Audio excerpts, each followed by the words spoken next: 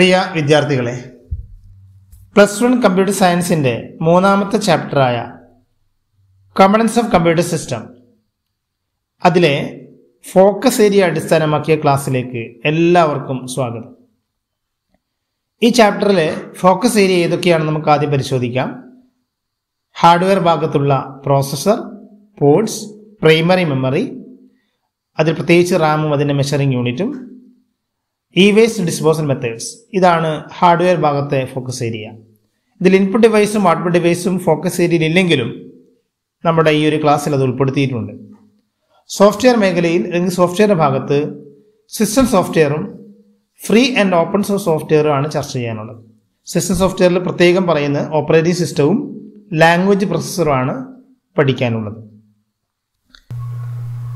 തീർച്ചയായും നമുക്കറിയാം, കമ്പ്യൂട്ടർ എന്ന് പറയുന്നത് പ്രധാനപ്പെട്ട രണ്ട് കമ്പോണൻസ് ചേർന്നതാണ്, ഹാർഡ്വെയർ ആൻഡ് സോഫ്റ്റ്വെയർ. ഇവിടെ ചിത്രത്തിൽ കാണുന്ന കീബോർഡും അതേപോലെ മോണിറ്ററും ആ ക്യാബിനറ്റും റാമും അങ്ങനെയുള്ള കുറേ വസ്തുക്കൾ കാണുന്നുണ്ട്. വലതു ഭാഗത്ത് നമുക്ക് ചില സോഫ്റ്റ്വെയർസിന്റെ ചിഹ്നങ്ങളാണ് കാണുന്നത്. ഏതൊക്കെയാണ് പ്രധാനപ്പെട്ട ഹാർഡ്വെയർ സോഫ്റ്റ്വെയർ കമ്പോണൻസ് എന്നുള്ളതാണ് ഈ ഒരു ചാപ്റ്ററിൽ വളരെ ഡീറ്റെയിൽ ആയിട്ട് ചർച്ച ചെയ്യുന്നത്. A computer has to major components, hardware and software. അതിലെന്താണ് ഹാർഡ്വെയർ എന്ന് ചർച്ച ചെയ്യാം. ആദ്യം, hardware is A physical and visible part of A computer. കമ്പ്യൂട്ടറിന്റെ ദൃശ്യമായ ഭൗതികമായ ഭാഗങ്ങളാണ് ഹാർഡ്വെയർ. കമ്പ്യൂട്ടറുമായി ബന്ധപ്പെട്ട് ഏതെങ്കിലും ഒരു വസ്തു നമുക്ക് എടുത്ത് കാണിച്ചു തരുന്നു, ഇതെന്താണെന്ന് ചോദിച്ചാൽ ദാറ്റ് ഇസ് ഹാർഡ്വെയർ. ബിക്കോസ് അത് വിസിബിൾ ആയ ഒരു വസ്തുവാണ്, ഫിസിക്കലി അവൈലബിൾ ആയ ഒരു വസ്തുവാണെങ്കിൽ that is hardware. So processor, input ഡിവൈസുകൾ, output ഡിവൈസുകൾ, memory, അനുബന്ധ ഡിവൈസുകളെല്ലാം ഹാർഡ്വെയർ കാറ്റഗറിയിലാണ് പെടുക. എന്നാൽ ഒരു കമ്പ്യൂട്ടർ വർക്ക് ചെയ്യണമെന്നുണ്ടെങ്കിൽ ഹാർഡ്വെയർ മാത്രം മതിയാവില്ല. ആ ഹാർഡ്വെയറുകൾ എങ്ങനെ പ്രവർത്തിക്കണമെന്ന് കൊടുക്കുന്ന ചില നിർദ്ദേശങ്ങളുണ്ട്. Set of programmes that help us to use computer system. Computer system ഉപയോഗിക്കാൻ സഹായിക്കുന്ന ഏതാനും നിർദ്ദേശങ്ങളെ, പ്രോഗ്രാമുകൾക്കിടെയാണ് സോഫ്റ്റ്വെയർ എന്ന് വിളിക്കുന്നത്. ഡീറ്റെയിൽ ആയിട്ട് നമ്മൾ സോഫ്റ്റ്വെയറിലേക്ക് പിന്നീട് വരുന്നുണ്ട്. Anyway, A combination of hardware and software forms A usable computer system. ഹാർഡ്വെയറും സോഫ്റ്റ്വെയറും ചേർന്നിട്ടാണ് ഒരു കമ്പ്യൂട്ടിംഗ് സിസ്റ്റം ഉണ്ടാവുന്നത് എന്ന് അടിസ്ഥാനപരമായിട്ട് നമ്മൾ മനസ്സിലാക്കേണ്ടതുണ്ട്. തീർച്ചയായിട്ടും ആദ്യം നമ്മൾ ചർച്ച ചെയ്യുന്നത് ഹാർഡ്വെയർ ആണ്. ഒരു കമ്പ്യൂട്ടറിന്റെ ഏറ്റവും പ്രധാനപ്പെട്ട ഹാർഡ്വെയർ പ്രോസസ്സറാണ്. ഒരു കമ്പ്യൂട്ടറിന്റെ നന്മ അല്ലെങ്കിൽ പെർഫോമൻസ് തീരുമാനിക്കുന്നത് CPU ആണ്. CPUവിന്റെ മറ്റൊരു പേരാണ് പ്രോസസ്സർ. കമ്പ്യൂട്ടറിൽ നടക്കുന്ന എല്ലാ പ്രവൃത്തികളും, എല്ലാ കമ്പ്യൂട്ടേഷനും, എല്ലാ തീരുമാനങ്ങളും, ഡിസിഷൻ മേക്കിങ്ങും CPU ആണ് ചെയ്യുന്നത്. അതുകൊണ്ട് തന്നെ കഴിഞ്ഞ ചാപ്റ്റർ നമ്മൾ ചർച്ച ചെയ്തതുപോലെ it is the brain of computer. കമ്പ്യൂട്ടറിന്റെ തലച്ചോറ എന്ന പേരിലും അതിന് അറിയപ്പെടാറുണ്ട്. കമ്പ്യൂട്ടറിന്റെ മസ്തിഷ്കമാണ് CPU. പലപ്പോഴും നമ്മൾ തെറ്റിദ്ധരിക്കുന്നതാണ്, നേരത്തെ കാണിച്ചിരിക്കുന്ന ഈ ഒരു വസ്തുവിനെ, ഈ ഒരു പെട്ടിയെ പലപ്പോഴും നമ്മൾ CPU എന്ന് വിളിക്കാറുണ്ട്. ചെറിയ ക്ലാസ്സുകൾ ഒരുപക്ഷെ അങ്ങനെ വിളിക്കാറുണ്ടെങ്കിലും ഇത് തെറ്റാണ്. ഇതൊരു ക്യാബിനറ്റാണ്, ഒരു പെട്ടിയാണ്. ഇതിനുള്ളിലുള്ള ഈ ഒരു ഭാഗമാണ്, ഇതാണ് CPU എന്നുള്ളത്. സാധാരണ ഒരു കമ്പ്യൂട്ടറിൽ നമ്മൾ കാണുന്ന മദർബോർഡിൽ ഈ കാണിച്ചിരിക്കുന്ന ഈ ക്ലിപ്പിനുള്ളിൽ വെച്ചിരിക്കുന്ന, കയ്യിൽ വെച്ചിരിക്കുന്ന ഈ ഒരു വസ്തുവാണ് CPU, processor. It is A brain of computer. CPU is usually plugged into a motherboard. മദർബോർഡിലാണ് സാധാരണ CPU ഉണ്ടാകുക. ഏറ്റവും പോപ്പുലറായ നമ്മളിപ്പോൾ ഉപയോഗിച്ചുകൊണ്ടിരിക്കുന്ന CPUവിന്റെ എക്സാമ്പിൾസ് ആണ് Intel core i3, core i5, core i7, അതേപോലെ AMD quad core etcetera are some examples of processors. Mobile ഫോണിൻ്റെതായ processors ഉണ്ട്. നമ്മുടെ ചർച്ച കമ്പ്യൂട്ടറുമായി ബന്ധപ്പെട്ടതായതുകൊണ്ട് mobile ഫോണിന്റെ പ്രോസസ്സറിലേക്ക് നമ്മൾ കൂടുതൽ പോകുന്നില്ല. ചുരുക്കത്തിൽ ഒരു കമ്പ്യൂട്ടറിന്റെ പെർഫോമൻസ് തീരുമാനിക്കുന്നതിൽ വളരെ പ്രധാനപ്പെട്ട പങ്ക് വഹിക്കുന്നതാണ്, അല്ലെങ്കിൽ കമ്പ്യൂട്ടറിന്റെ പെർഫോമൻസ് എന്ന് പറയുന്നത് പ്രോസസ്സറിന്റെ പെർഫോമൻസ് ആണെന്ന് പറയാവുന്നതാണ്. കമ്പ്യൂട്ടറിന്റെ ഹാർഡ്വെയർസിൽ ഏറ്റവും പ്രധാനപ്പെട്ട ഒരു ഹാർഡ്വെയർ ആയിട്ട് കണക്കാക്കുന്നതാണ് മദർബോർഡ്. നേരത്തെ നമ്മൾ പറഞ്ഞതാണ് CPU പ്ലഗ് ചെയ്തിരിക്കുന്നത്, CPU കൊണ്ടുവച്ചിരിക്കുന്നത് ഈ ഒരു ബോർഡിലാണ്. ഇതാണ് മദർബോർഡ്, ഒരു മദർബോർഡാണ്. ഇവിടെ കാണിക്കുന്ന, ഇവിടെയാണ് പ്രോസസ്സർ ഉള്ളത്. തീർച്ചയായിട്ടും ഇവിടെ കാണിക്കുന്നതൊക്കെ ഡിഫറെന്റ് പോർട്ടുകളാണ്. ഇതിനൊക്കെ ഡീറ്റെയിൽ ആയിട്ട് നമുക്ക് പറയാനുണ്ട്.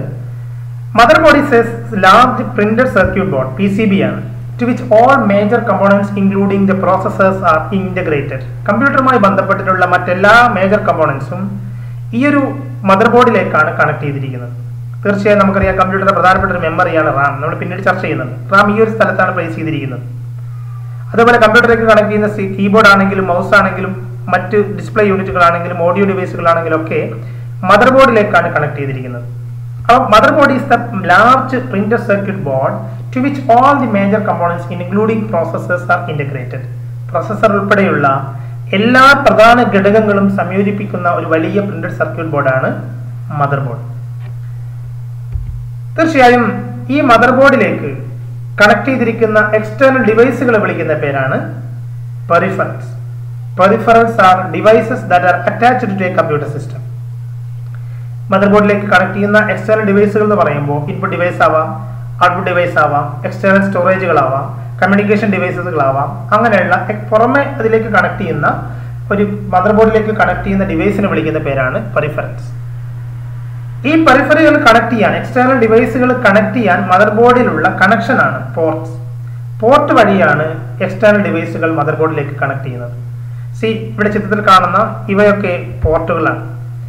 ഇത് PS2 പോർട്ട് എന്ന് പറയും. ഇവിടെ USB പോർട്ട് കാണുന്നുണ്ട്. ലാൻ പോർട്ട് കാണാം. ഡീറ്റെയിൽഡ് പോർട്ടിലേക്ക് നമുക്ക് പിന്നീട് വരുന്നുണ്ട്. Peripheral devices communicate with motherboard through ports. Peripheral ഉപകരണങ്ങൾ പോർട്ടുകൾ കൂടിയാണ് മദർബോർഡുമായിട്ട് ആശയവിനിമയം നടത്തുന്നത്. Ports on the motherboard are used for connecting external devices. ബാഹ്യ ഉപകരണങ്ങളെ ബന്ധിപ്പിക്കുന്നതിന് മദർബോർഡിലെ പോർട്ടുകൾ ഉപയോഗിക്കുന്നു. ഏതൊക്കെയാണ് പ്രധാനപ്പെട്ട പോർട്ടുകൾ എന്നതിൽ നമ്മൾ ചർച്ച ചെയ്യാം. ഏറ്റവും കോമൺ ആയിട്ട് നമ്മൾ കാണുന്ന ഒരു പോർട്ടാണ് USB. USB-യുടെ ഫുൾ ഫോം പലപ്പോഴും ചോദിക്കാറുണ്ട്. യൂണിവേഴ്സൽ സീരിയൽ ബസ് എന്നാണ് USB-യുടെ ഫുൾ ഫോം. വേഗതയാണ്. അതേപോലെ റിമൂവ് ചെയ്യാനും ആഡ് ചെയ്യാനും പെട്ടെന്ന് നമുക്ക് സാധിക്കുന്നുള്ളതാണ് USB-യുടെ ഏറ്റവും പ്രധാനപ്പെട്ട പ്രത്യേകത. ഹൈ സ്പീഡ് ഡാറ്റ കമ്മ്യൂണിക്കേഷൻ ആണ് USB-യുടെ പ്രത്യേകത.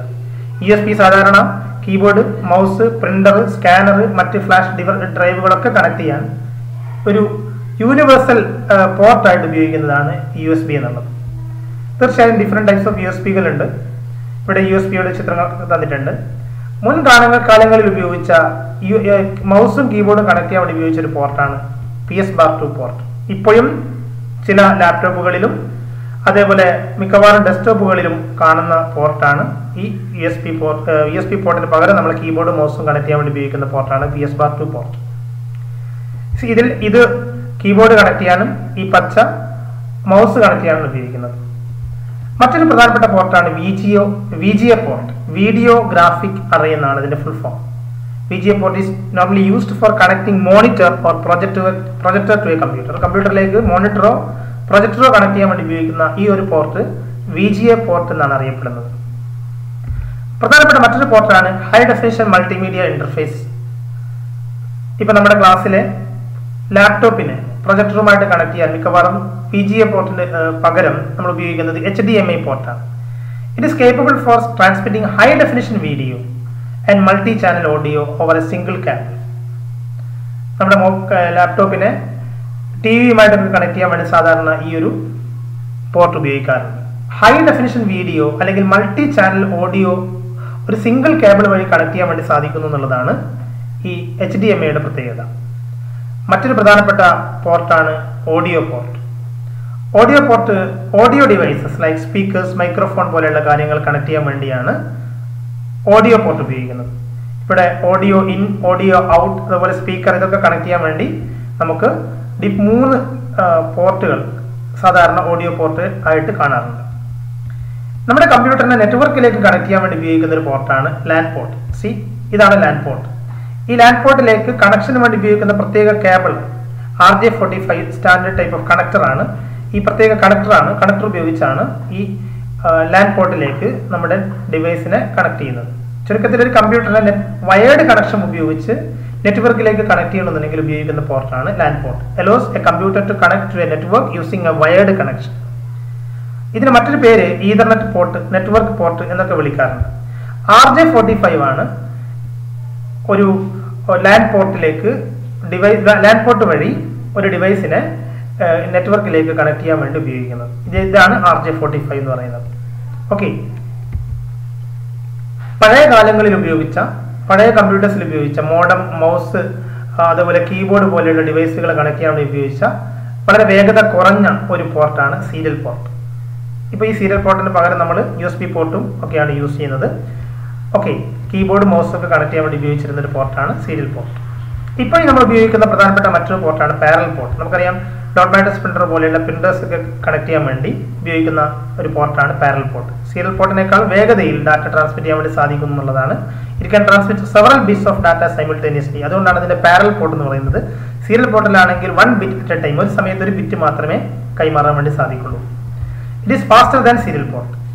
Okay, and is used for connecting printers or scanners to A computer. പ്രത്യേകിച്ച് പ്രിന്റേഴ്സ് ഒക്കെ കണക്ട് ചെയ്യാനാണ് പാരലൽ പോർട്ട് ഉപയോഗിക്കുന്നത്. തീർച്ചയായും പോർട്ടിന്റെ കൂട്ടത്തിൽ USB പോർട്ടിന്റെ അഡ്വാൻറ്റേജസ് ചോദിക്കാൻ സാധ്യതയുണ്ട്. എന്തുകൊണ്ടാണ് USB പോർട്ട് കൂടുതൽ ഉപയോഗിക്കാനുള്ള കാരണം? അതിന്റെ വേഗതയും ഈസി ആയിട്ട് കണക്ട് ചെയ്യാനും റിമൂവ് ചെയ്യാനും സാധിക്കുമെന്നുള്ളതും, USB പോർട്ട് വഴി ഡാറ്റ ട്രാൻസ്മിഷന്റെ കൂടെ തന്നെ ഇലക്ട്രിക് പവർ സപ്ലൈ ഉണ്ട് എന്നുള്ളതാണ് USB പോർട്ട് ഉപയോഗിക്കാൻ ഉള്ള പ്രധാനപ്പെട്ട കാരണങ്ങൾ. അപ്പോൾ ഇത്രയും പോർട്ടുകളാണ് നമുക്ക് ചർച്ച ചെയ്യാനുള്ളത്.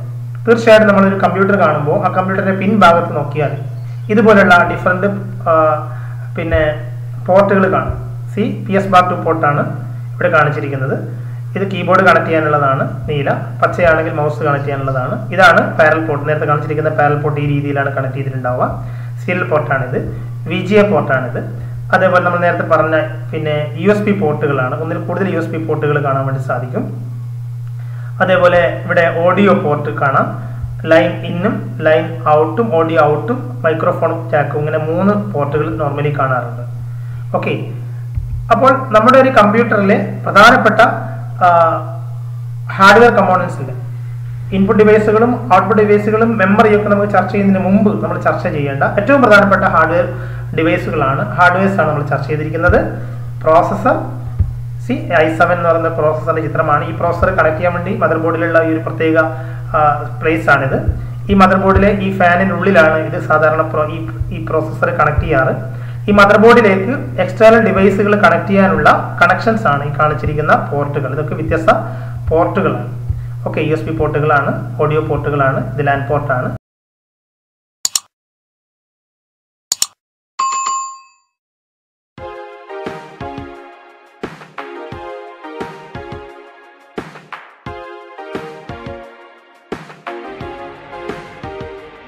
ഒരു ഹാർഡ്വെയർ ആണ് മെമ്മറി. മെമ്മറിക്ക് ഒരു എക്സാമ്പിൾ ആണ് റാം എന്ന് പറയുന്ന മെമ്മറി.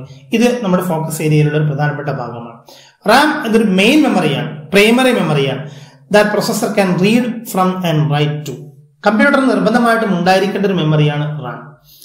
ഓക്കെ, പ്രോസസർ, അതായത് പ്രോസസ് ചെയ്യുന്ന ഒരു കമ്പ്യൂട്ടറിലേക്ക് നമ്മൾ കൊടുക്കുന്ന അല്ലെങ്കിൽ പ്രോസസ്സിങ്ങിന് വേണ്ടി കൊടുക്കുന്ന ഡാറ്റയും ഇൻസ്ട്രക്ഷനും റാമിൽ ഉണ്ടായിരിക്കണം. Okay, read write മെമ്മറിയാണ്. അതായത് റാമിലേക്ക് നമ്മൾ ഡാറ്റ കൊടുക്കുന്നുണ്ട്, റാമിൽ നിന്ന് ഡാറ്റയും ഇൻസ്ട്രക്ഷൻസ് ഒക്കെ വായിക്കുകയും ചെയ്യുന്നതാണ് ഇത് റീഡ് റൈറ്റ് മെമ്മറിയാണെന്ന് പറയാനുള്ള കാരണം. Data or instruction to B processed by the CPU must be placed in Ram. അതായത് പ്രൊസസറിലേക്ക് എന്ത് കാര്യങ്ങൾ എത്തണമെന്നുണ്ടെങ്കിലും അത് നിർബന്ധമായിട്ടും റാമിലെത്തിയിരിക്കണം. റാമിലെത്തിയാൽ മാത്രമേ അത് പ്രോസസറിലേക്ക് CPUയിലേക്ക് കമ്പ്യൂട്ടർ ചെയ്യുന്ന ഭാഗത്തേക്ക് അത് കടക്കുള്ളൂ എന്നുള്ള കാര്യം മനസ്സിലാക്കുക. Content of rams are lost when power is switched off. Okay, അതുകൊണ്ട് തന്നെ ഇതൊരു വോളറ്റൈൽ മെമ്മറിയാണ്, താൽക്കാലിക മെമ്മറിയാണ്. അതായത് കറണ്ട് പോയി കഴിഞ്ഞാൽ റാമിലെ കണ്ടന്റ് ക്ലിയർ ആവും.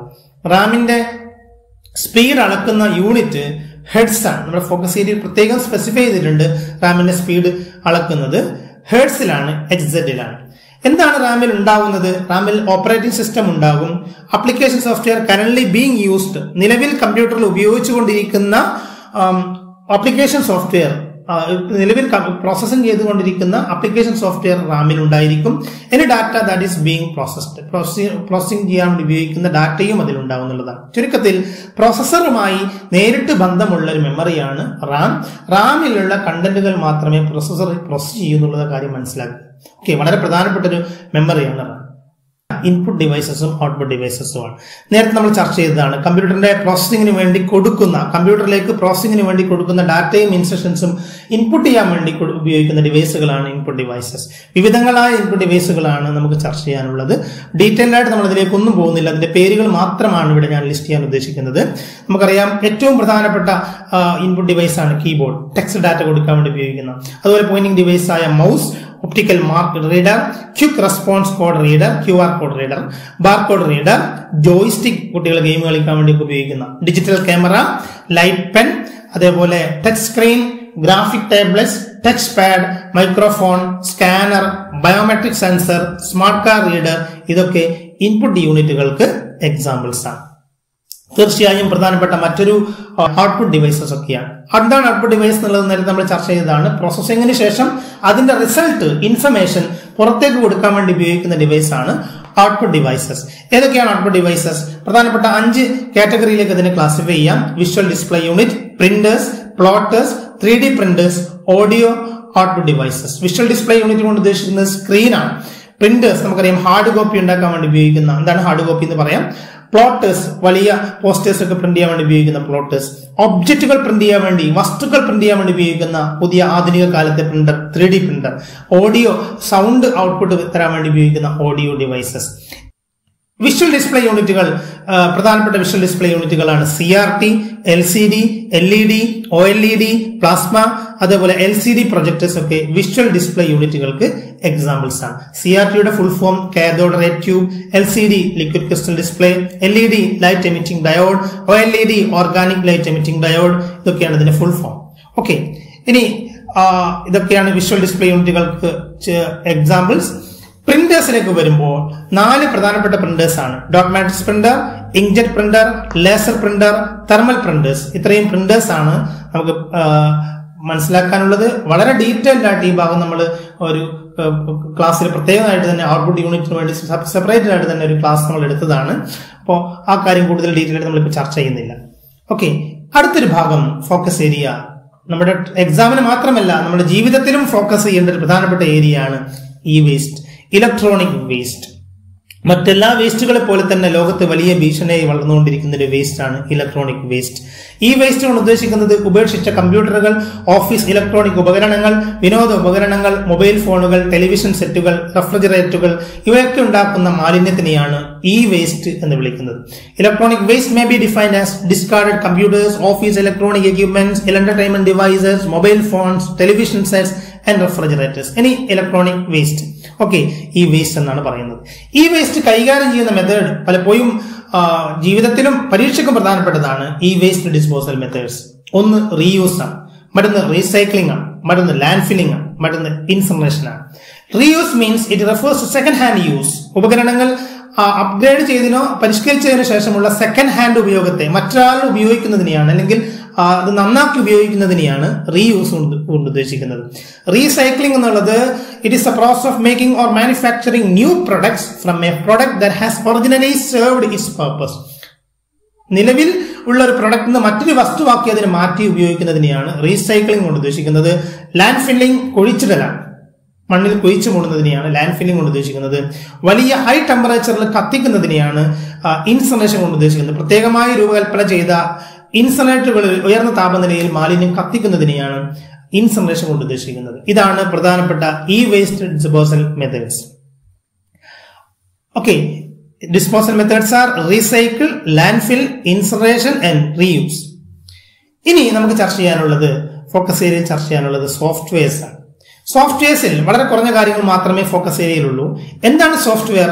Software is set of programme that help us to use computer system. Computer സിസ്റ്റത്തിന്റെ പ്രവർത്തനത്തെ സഹായിക്കുന്ന പ്രോഗ്രാമുകളുടെ കൂട്ടമാണ് സോഫ്റ്റ്വെയർ. 2 രീതിയിലുള്ള സോഫ്റ്റ്വെയർസ് ആണുള്ളത്, സിസ്റ്റം സോഫ്റ്റ്വെയർസും ആപ്ലിക്കേഷൻ സോഫ്റ്റ്വെയർസും. അതിൽ ആപ്ലിക്കേഷൻ സോഫ്റ്റ്വെയർ നമ്മൾ കൂടുതലായിട്ട് ചർച്ച ചെയ്യുന്നില്ല. System സോഫ്റ്റ്വെയർസിൽ it is set of one or more programme design to control the operation of computer. കമ്പ്യൂട്ടറിന്റെ പ്രവർത്തനത്തിന് നിയന്ത്രിക്കുന്ന സോഫ്റ്റ്വെയർസ് ആണ് system softwares. System software supports running of other softwares. System softwares ഉണ്ടെങ്കിൽ മാത്രമേ മറ്റ് സോഫ്റ്റ്വെയർസ് വർക്ക് ചെയ്യുള്ളൂ എന്നുള്ളതാണ്. ഓക്കെ, അതിന് ഏറ്റവും നല്ല എക്സാമ്പിൾസ് ആണ് ഓപ്പറേറ്റിംഗ് സിസ്റ്റവും ലാംഗ്വേജ് പ്രോസസ്സേഴ്സും. യൂട്ടിലിറ്റീസ് അതിന്റെ എക്സാമ്പിൾസ് ആണെങ്കിലും നമ്മുടെ ഫോക്കസ് ഏരിയയിൽ വരുന്നില്ല. ഇതിലെ ഒന്നാമത്തെ സിസ്റ്റം സോഫ്റ്റ്വെയർ ആയ ഓപ്പറേറ്റിംഗ് സിസ്റ്റത്തിലേക്ക് വരാം. നമുക്കറിയാം ഏതൊരു കമ്പ്യൂട്ടറിലും ആദ്യമായി ലോഡ് ചെയ്യപ്പെടുന്ന സോഫ്റ്റ്വെയർ ആണ് ഓപ്പറേറ്റിംഗ് സിസ്റ്റം. നമ്മളൊരു കമ്പ്യൂട്ടർ ഓൺ ചെയ്ത് കഴിഞ്ഞാൽ ഒന്നുകിൽ വിൻഡോസ് അല്ലെങ്കിൽ ഉബുണ്ടു പോലെയുള്ള, മൊബൈൽ ഫോൺ ആണെങ്കിൽ ആൻഡ്രോയിഡ് പോലെയുള്ള, iOS പോലെയുള്ള ഒരു ഓപ്പറേറ്റിംഗ് സിസ്റ്റം ആദ്യം ലോഡ് ചെയ്യപ്പെടും.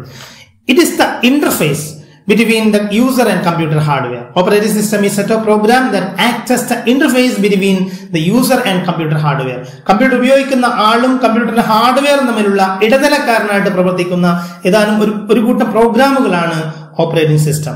It is the first program to be loaded from hard disk in the computer and it resides in memory till the system is shut down. എന്താണ് പറഞ്ഞത്? Computer on ആയാൽ computer shut down ആവുന്നത് വരെ, computer on ആയി കഴിയുന്നത് മുതൽ computer shut down ആവുന്നത് വരെ റാമിൽ സ്ഥിരമായി നിൽക്കുന്ന പ്രോഗ്രാമാണ് operating system. It act as A resource manager of the computer system. കമ്പ്യൂട്ടറിന്റെ എല്ലാ റിസോഴ്സുകളെയും നിയന്ത്രിക്കുന്നത് ഓപ്പറേറ്റിംഗ് സിസ്റ്റമാണ്. ചുരുക്കി പറഞ്ഞാൽ ഓപ്പറേറ്റിംഗ് സിസ്റ്റം ഇല്ലാതെ കമ്പ്യൂട്ടർ ഇല്ല എന്ന് നമുക്ക് പറയാവുന്നതാണ്.